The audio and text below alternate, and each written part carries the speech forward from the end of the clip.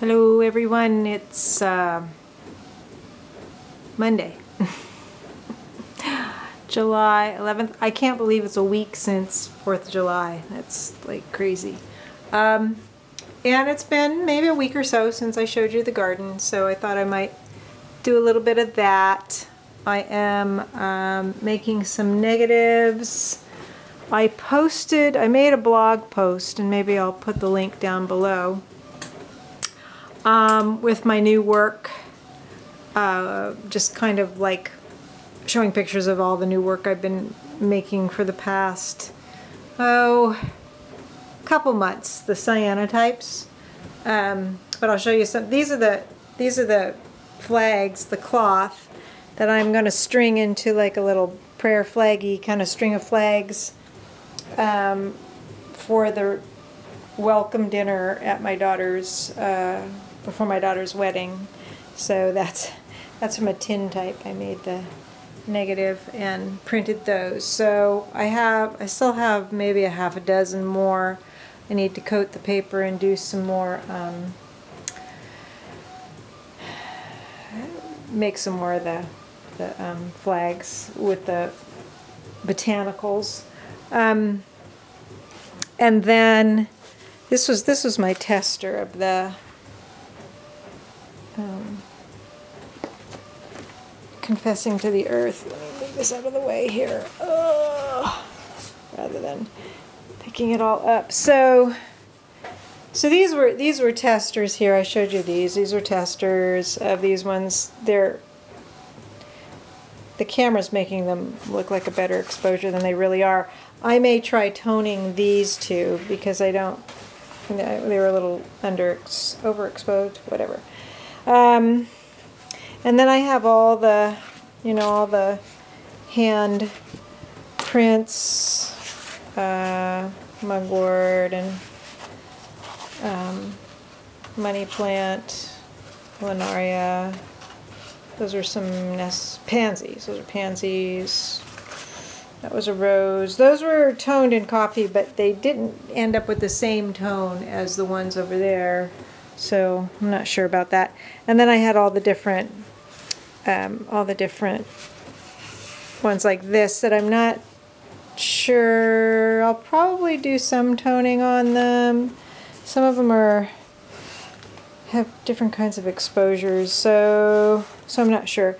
But you've probably seen some of those too. And then these two are the most recent ones that I haven't shown here because I've shown you the Confessing to the Earth ones. But these two actually turned out really well.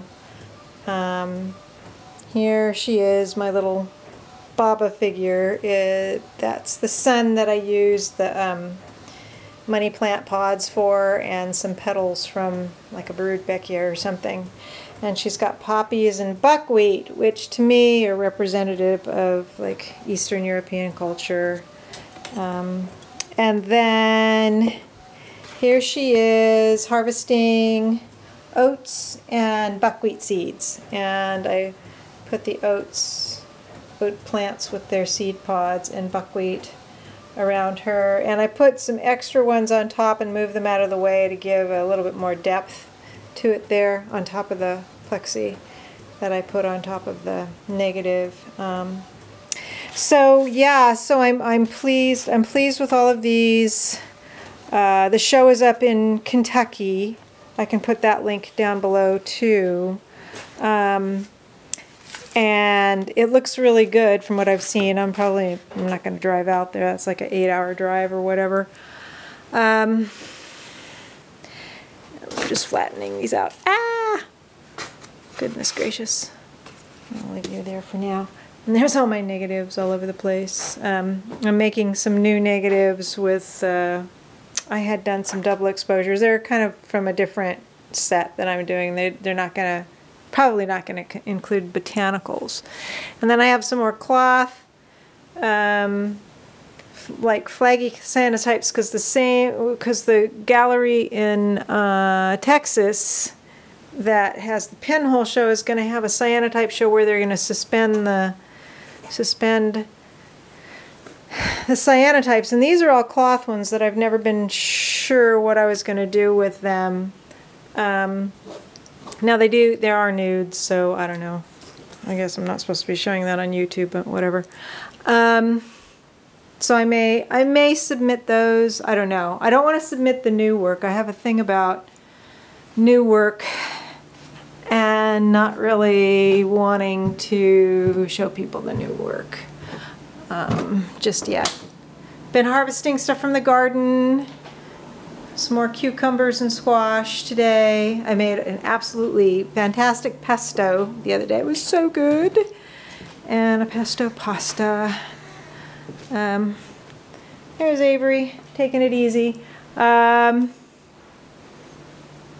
don't know what's going on with our weather. It was sunny and now it's not. Did I tell the story about the hawk? The hawk coming at the baby birds on my porch, and then I chased him away. Well, I think there's 2 baby birds in there. Sorry, I'm putting my shoes on. And I hear when the mother comes, they make all kinds of noise. Feed me, feed me. They're still pretty little, and I don't know. Yes, Avery, I'm talking. I don't know how quickly they grow up. But they did hatch. Oh, there's some goldfinches out there. Awesome. Yeah, goldfinches. Where'd you go? Oh, where'd you go? They like he's over on my tomatillo plant. I don't know if you can see him out there. He's kind of too far. Oh, but I love them. They're so cute. So let's see. Ah, come on.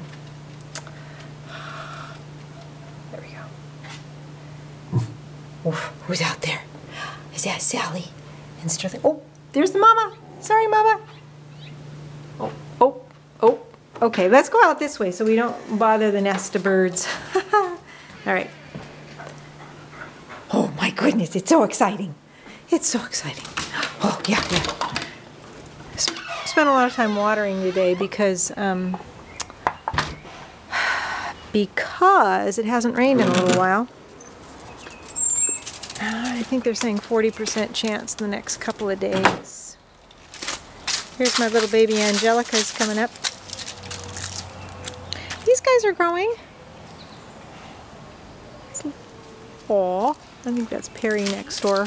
Howling, howling. Let me show you out here though. So these guys keep growing. I don't know that they're going to produce anything. That's the one thing that I'm not really producing this year. Do you want to come? Do you want to come out front? I was going to talk about what I'm getting this year. It is more productive. I've been with the trees out front. It's definitely been more productive. There's my hops. These guys, little roses are growing. It's just kind of oh, there's. Okay, I'm not going to bother your nest. Some stuff is kind of petered out a little bit. Like the catnip. I have to cut it down soon, but the little finches like coming to it, so I'll leave the catnip there. And all these guys, you know, the greens have actually done pretty well, and the rhubarb has done great. I picked 2 tomatoes the other day, and there's one here that's getting ripe too in there. I've got volunteer tomatillos besides the ones that I planted. Here's a pepper. I've got extra comfrey that's been coming up out here. I actually picked one squash from these ones that I had taken out from out front and put over here because there were too many of them in there. So, you know, I didn't figure they'd really produce much. I saw a hummingbird come into the comfrey today, early this morning. There's a tomatillo. They're getting little blossoms on them. All the mint has done well. I should cut it back. Try and dry it, I suppose, but nothing dries very well out here. Pepper. The peppers are looking good. They're not, you know, they're a little leggy because they probably get a little bit too much shade for what peppers like.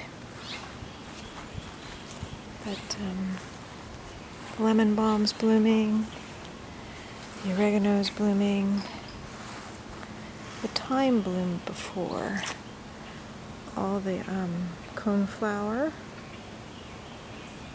and it looks like the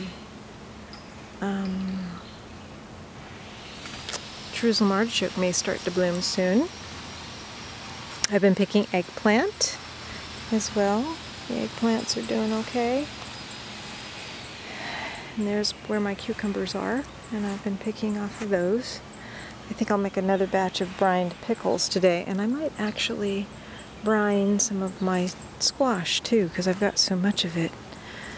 I tied up the wormwood because it was getting so tall. And finally the mystery plants are blooming. So they do look like they are a type of sunflower, and I don't know what I put in there. Maybe those were some kind of sunflower seeds I put in there. I don't, hey, I don't care. They make nice cut flowers and the pollinators like them. There's the horseradish. The lavender's pretty well bloomed out.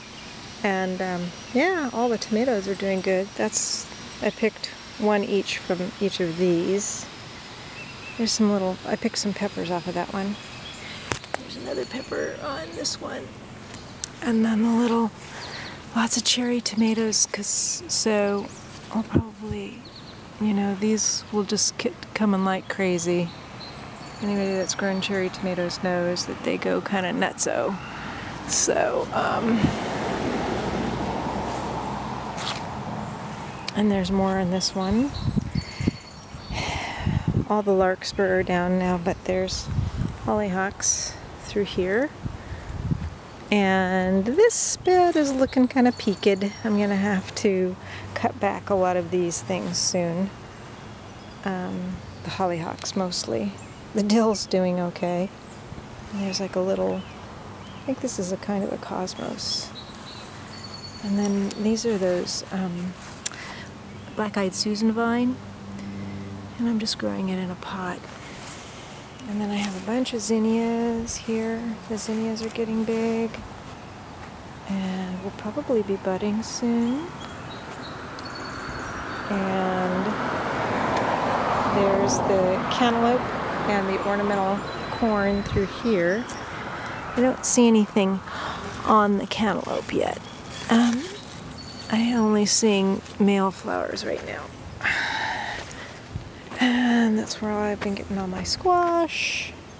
This is where I threw in fennel and nigella. Where is one of those nigella? I was going to show you the little bloom, which are different than the nigella that you get, that you grow for flowers. There's some coriander in here too. And the buckwheat. Look, it's buckwheat seed. Or the cantaloupe.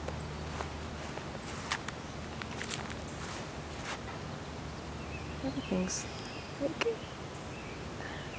the exposure on this looks really weird, or maybe it's just too bright out here right now. And so those are there's some more peppers which aren't doing great right there. And the more basil. Mexican tarragon. This is hibiscus, and that's doing really well. That's the kind you have for tea. And this white sage is putting out new growth in here. So, as you see, these guys are really big. Here, I'll show you next to me. So here I am. They're like 8 or 9 feet tall. These guys are starting to bloom. These are some other lavender. And These guys are a different variety, I think. I think those are the mammoth sunflowers, I think. These looks like they're going to have multiple blooms. And I've been picking calendula and drawing the petals little by little. Where is that? Look, red seed poppy, or opium. Just kidding. Well, no, actually it's true. There's dill. These are going to be more red seed poppies here. All the nasturtiums along here. The meadowsweet might be blooming, I don't know. There's the caraway,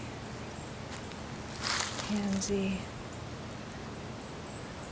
So there's an overview of this garden here. There's more baby, these are all baby angelica coming up here, so lots of valerian. I gotta figure out when to pick the roots, or dig the roots on the valerian. The St. John's wort did not do well in this spot, and I think for next year I need to move it to a sunnier spot over there. But that's okay. I had enough to make a little bit of tincture and a little bit of oil. And where I took some out, I'm growing kale. Growing kale here now. More sunflowers. Here's a little one blooming. Hello, sunflower. So, alright. I just kind of wanted to show you that. Avery, let's go the back way. Come on. No blooms on the morning glories yet, but this one I'm training around here. So, oh, one little black currant. It like hardly got any black currants. This is going to be really sour, I know. Yeah. So, I'm training these guys around, but no blooms yet. Come on, Avery. Come on. Hop back. Come on. Come on. Come on. Come with me. So, that is the garden. Come on. It's not too bad today. It hasn't been terribly humid. It probably hasn't rained in a few days. And kind of hot, but not awful. It's actually felt pretty good this morning. There's my stinging nettle blossoming. And the backyard is fine. I'm just spending a lot more time out front these days. I do need to mow my lawns though. This afternoon, however, I am... Oh, go ahead. Go on. I'm going to the podiatrist to get measured for orthotics, custom orthotics, because my feet still hurt. So I need to do that. Oh, and I finished, well, I'm almost done with this book. It is, it's pretty dense. And at the end there, he's talking about exercises. I mean, even exercises you can do. These are exercises to use grief to heal past, like stuff when you were a kid that you didn't get, which many of us do, and then that affects how we are in relationships. So I'm going to need to take that little by little and potentially bring it in to talk to my counselor about, but I only see her once a month. So that's about it. I'm going to get this up. Yeah, I got to get ready to go pretty soon. I moved Baba Yaga to over there, so I have a little bit more room over here, and plus I was having ants and dealing with all that. So I moved that down there. Got my other little setup there. blah, blah, blah, blah, blah, blah, blah. So I hope you're all doing well. And until I check in next time, bye.